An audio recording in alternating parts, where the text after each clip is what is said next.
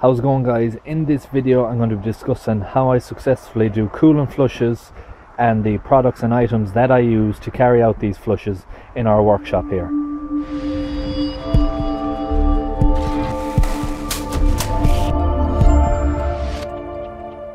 Okay, when we're doing coolant flush, we want to make sure that we can get everything running through good, and that the top and bottom as it circulates around is nice and clear when we're finished, and that there's no sludge or build-up of any crap coming through when being pumped out. So what I do is I take off the top hose and I'll flush through the radiator independently. So I'll take off the top and bottom hose and I'll just flush through that.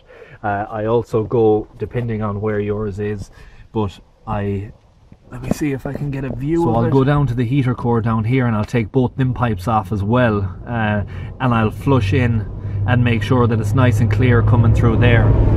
Now this isn't going to be a step-by-step process by any means, but it will give you a very good indication as to the levels we go to try and get a successful flush every time. But this here is air pressure unit, so the different fitments at the top is for the different size hoses.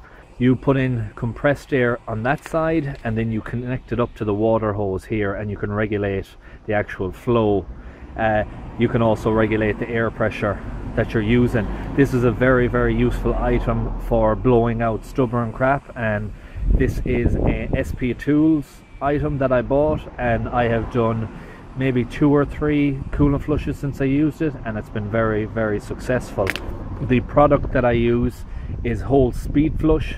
I'm not affiliated with any of these products whatsoever. I'm just giving you the information that I use here in the workshop. Some of the instructions. So as you can see, for the directions there, you drain the radiator, flush in half, refill, pour in the contents of the bottle, top up to normal level, leave speed flush in the cooling system until 20 or 30 minutes have been logged, run the engine for a fast idle for 10 minutes, drain radiator when cold, flush and refill. So this is what I use as well. I will do a flush with just the water first of all, and then I'm going to use this afterwards to really help clean the system. So I'm going to get into it now.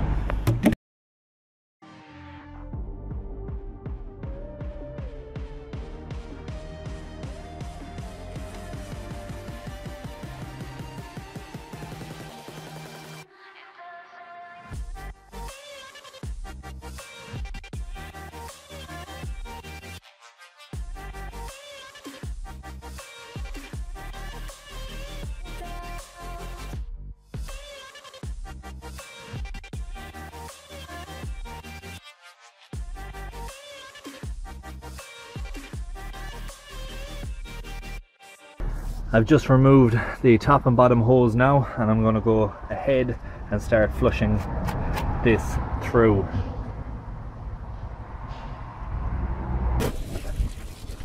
So the first thing I do is I'm just actually putting the hose, the garden hose, the water hose, into the top of the radiator.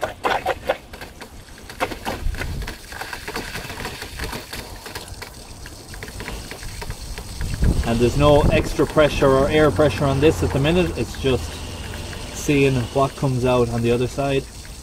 And I'll just basically keep this process going for another couple of minutes, and then I will hook it up for a bit of pressure flushing. So this is it hooked up. I have it hooked up to the compressor, I have it hooked up to the water hose, and then you just turn this.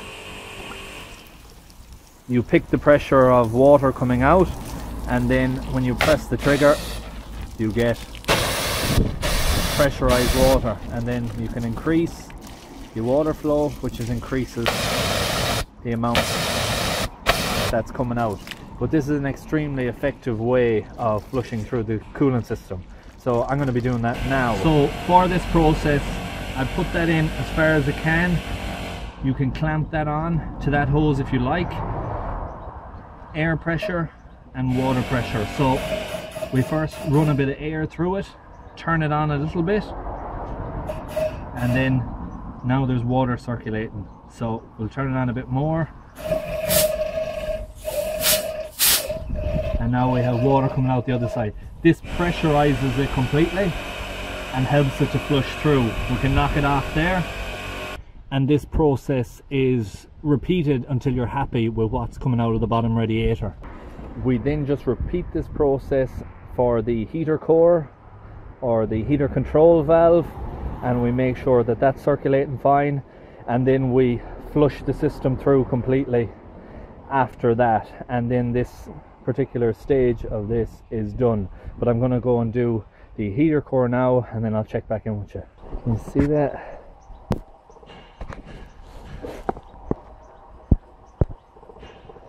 And there it is. I just wanted to give you a visual of some of the crud that is coming out of the system through the radiator. And that's the stuff that's going to block your radiator and block the circulation and cause it to overheat. So we're successfully getting this stuff out.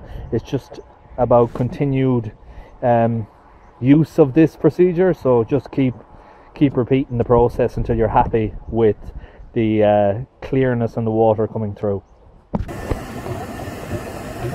I'm just flushing it through from the thermostat side now, and I'll just give you a look at this.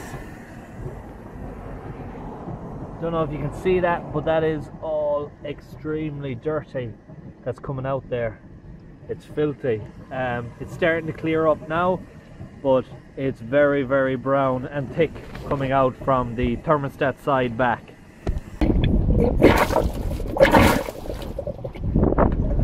Gonna get water all over my camera, but now you can really see the stuff coming through there.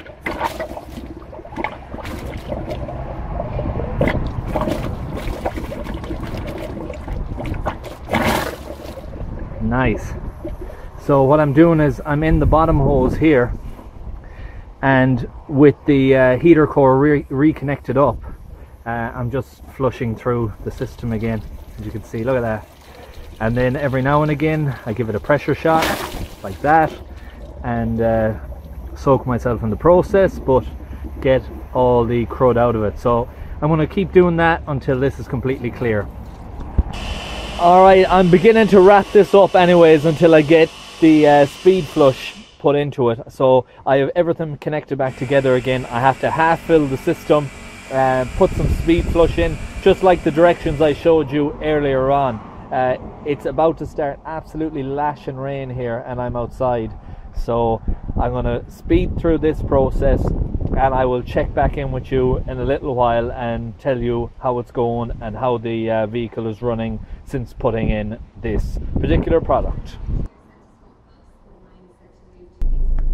It's now got up to operating temperature. The fan has just come on for the first time, so I'm just going to leave it running for a little while longer, and then it will be a process of repeating what I've done earlier on, which is draining the system, flushing it through, and then it's ready to rock and roll. This job will be all complete once I'm happy with the next flush and everything that comes out of it is nice and clear, and I'm happy with the system operation. I'll be able to put in coolant again, and the job will be complete.